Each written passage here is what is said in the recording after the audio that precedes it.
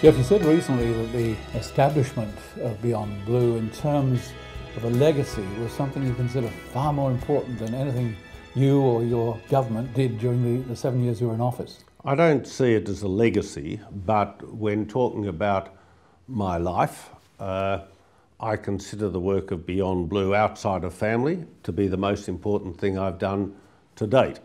My daughter came to me in 1997 after two of her friends had died in totally unrelated car accidents, and she was understandably very upset. And she said to me, who was Premier at the time and a person with some influence, what can you do to stop these young men dying on the roads? And I thought, and I think she thought at the time, that we were talking about lowering the road toll. But when we learnt more about these deaths, we found that both were young men who had been separated from their girlfriends, were very emotionally depressed and had used alcohol to take their lives. So they were suicides. So that meant it wasn't so much about reducing the road toll, it was actually about trying to better understand what causes people to take their lives, and that led us down this path towards depressive illnesses. You're a major voice in mental health in Australia, and you play two fairly diverse roles. I do play two diverse roles. The first role that I play is, and the part that's very important to my heart and a passion, is advocacy for people with mental health issues. So there's those that are living with mental health issues. There's also those people who love and care for people with mental health issues. So that advocacy work is working at a national level with policies, systems, major government groups and others. So I represent at a national level, part of the Beyondblue, Blue Voices work that I do.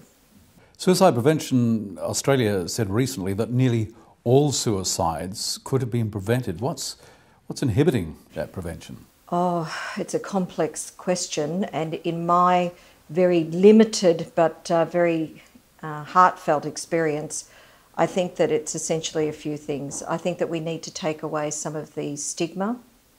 I think we need to take away some of the discrimination that still goes with suicide.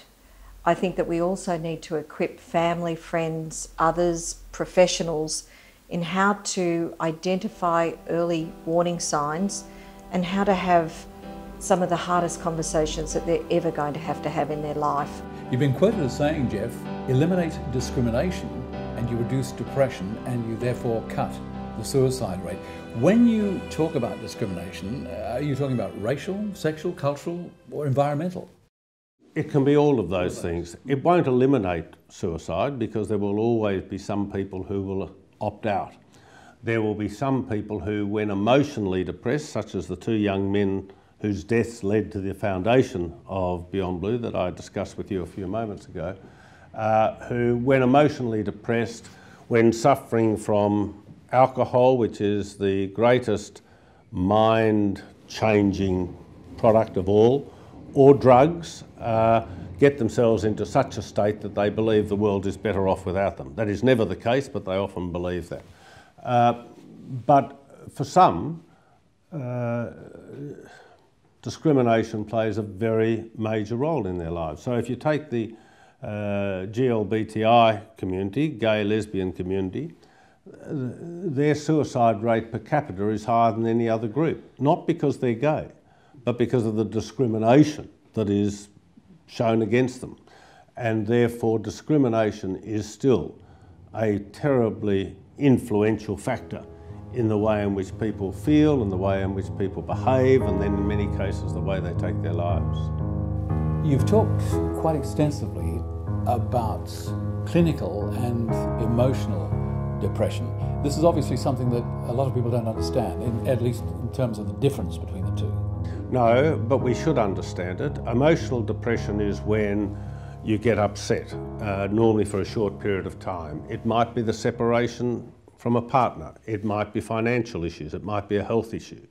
In most cases, people recover from emotional depression. Clinical depression is where you suffer 3 or 4 ingredients for a period of 3 or 4 weeks, and that's an indication that you are suffering a clinical depression. What might those factors be? They might include your eating habits change, you can't sleep at night, you find yourself withdrawing from the community, you lose confidence in yourself. There's about 14 ingredients that are on our website, www.beyondblue.org.au, that outline those ingredients which, if present for a period of time, can be an indicator that you're starting to suffer from clinical depression. So emotional is a natural reaction to events that occur in your life, most of which we recover from.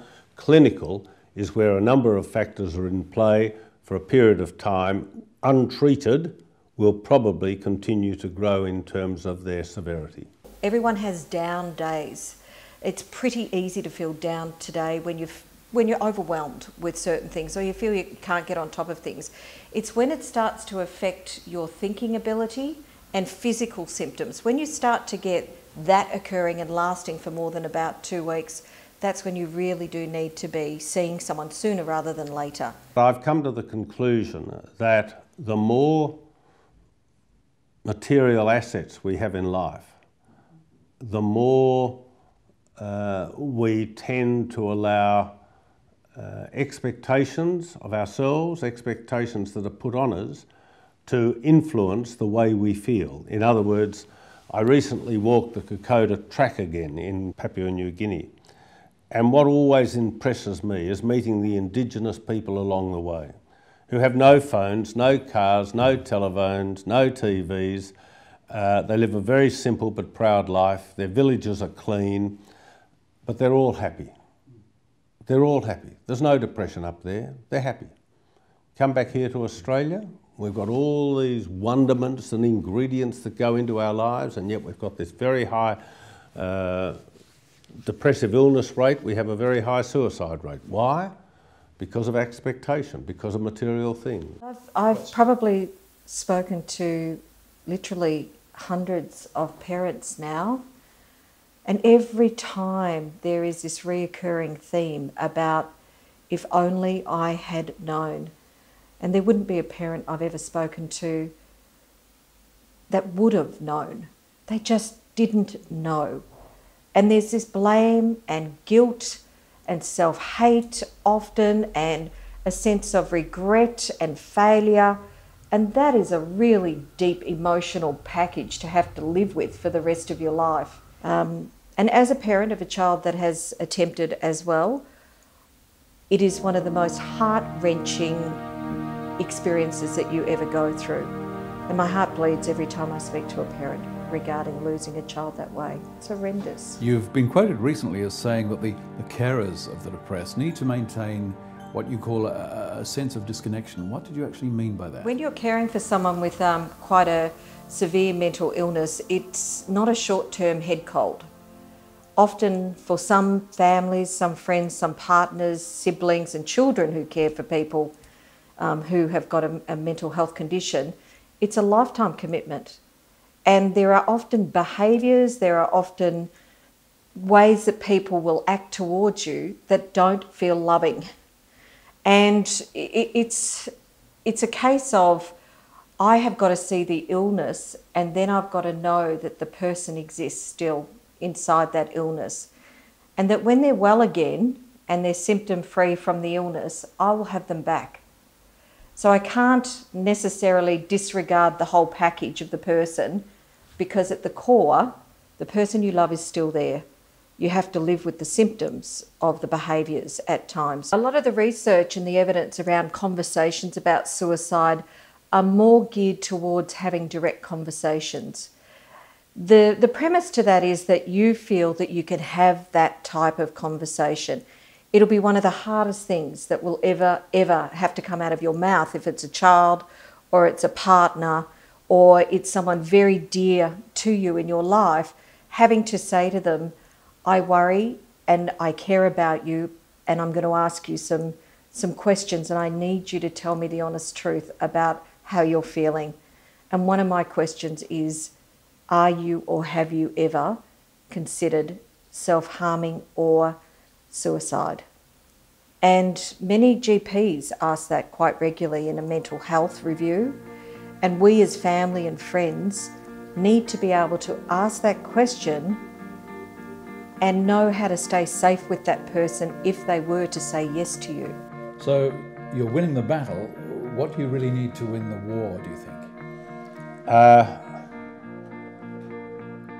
I'd like it to win the war. I think we need to wave a magic wand and end discrimination.